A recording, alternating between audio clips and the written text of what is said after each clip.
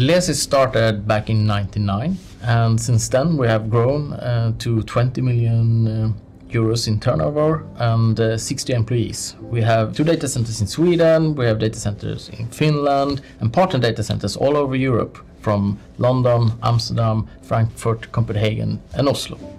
One of the cool things about this building and this room in particular is the way that we produce heat. What we're looking up at here is the water pipes that feed this coolant machine that I'm standing in front of. It uses the cold water that's transported through the pipes to produce this cold air that's feeding the servers.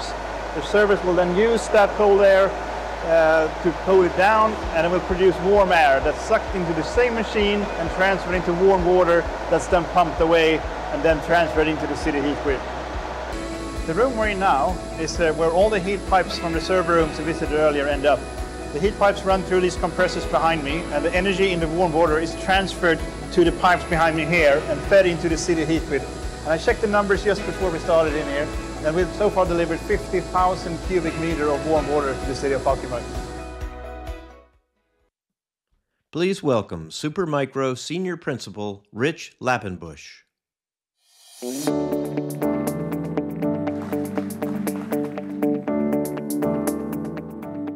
Well, hello. I'm welcomed to share with you a little bit about what we've been working on with Keynote, who you just saw a video of. They've been really a leader in heat reuse, and while a lot of our industry right now is consumed with the conservation of power and the minimization of cooling and space, heat can also be considered an asset that can be reused and is valuable to other people, but it depends on the proximity. I'm Rich Lappenbusch with Supermicro, and we're going to talk a little bit about this. I encourage you to head downstairs and spend time with all the companies and partners that are here. They've done a tremendous job of driving the opportunity for heat reuse. I'm going to share just a little context for Supermicro for those of you who don't know. We create direct liquid cooling systems and solutions. We do that at scale. Today, that's upwards of 2,000 DLC racks per month out to customers globally. And those at a per rack level are at about 250 kilowatts per rack. And those have been built up to 18 megawatt facilities.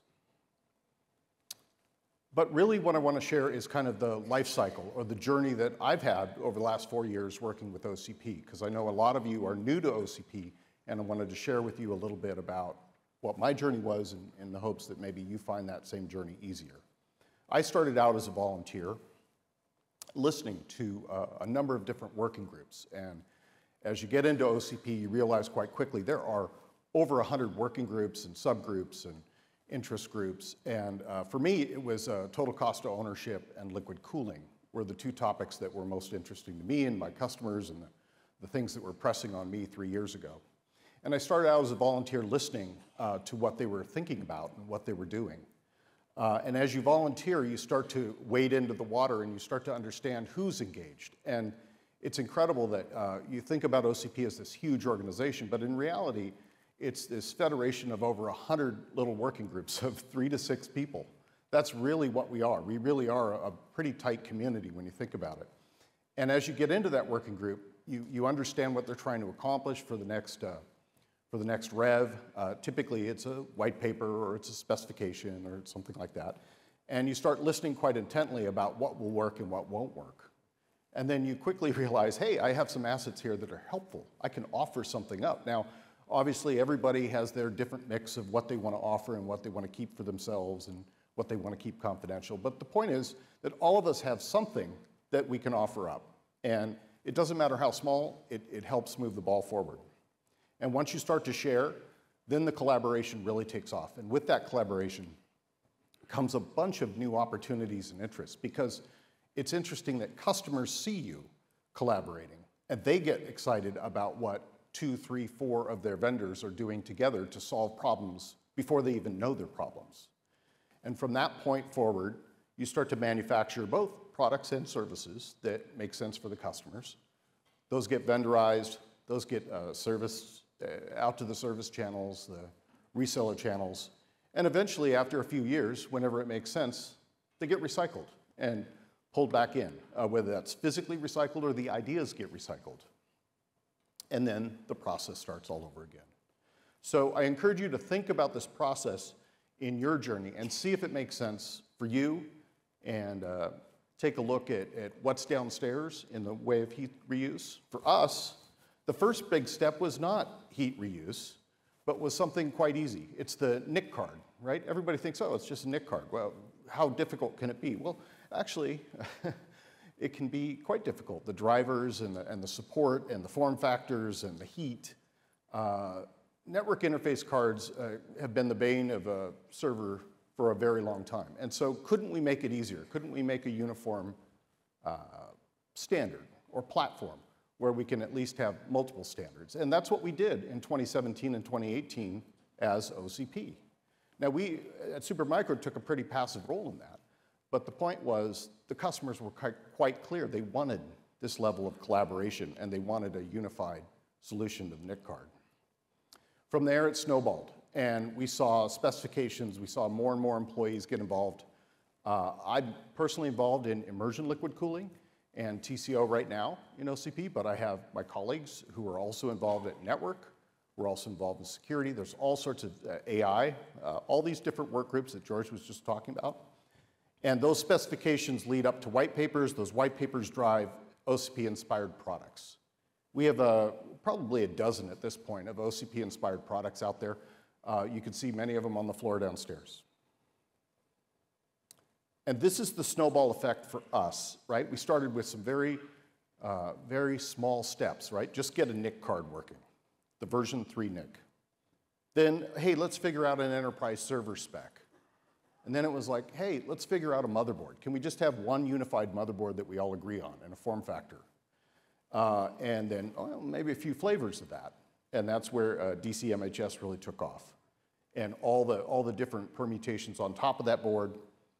And then in the last 2 years, it's just exploded. I mean, we have over a dozen active engagements, and it's really meeting the needs of the customers. Again, like I said, it's not meeting current needs of the customers' needs. What it's saying is, hey, customers, there are problems out there you haven't even hit yet, and we're working on those already. And we don't do that as OCP ourselves, right?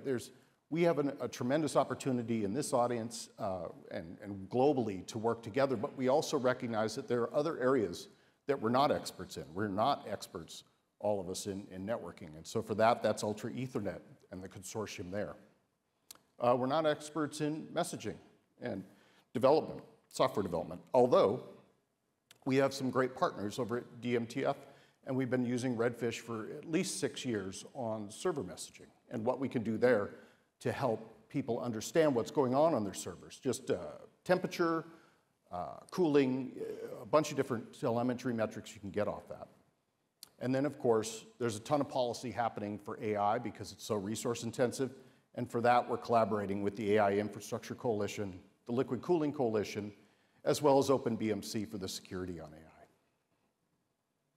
All of this culminates for us. We take all of that, what we've been able to do in OCP, we mix that together with our commercial intent and our products and what we develop, and we build up reference designs, which lead to new products like cooling towers, which drive new products and solutions like liquid cooling manifolds, and the innovation around cooling distribution units going from 80 to 100 to now 250 kilowatts each. Network switches and the AI fabric that lives on top of the network switches. All of that is critical, and you really can stack these up like building blocks. For everything else, because each of you have a different solution you're after, there's another great resource that we rely on and we point our customers to, which is the OCP marketplace. So if you have a vertical interest in HIPAA-compliant healthcare in the States, or military-grade encryption, or whatever you're looking for, you can find that stuff out in OCP marketplace.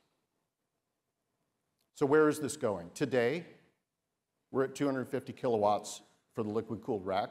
We're at about 340 kilowatts for a liquid-cooled tank.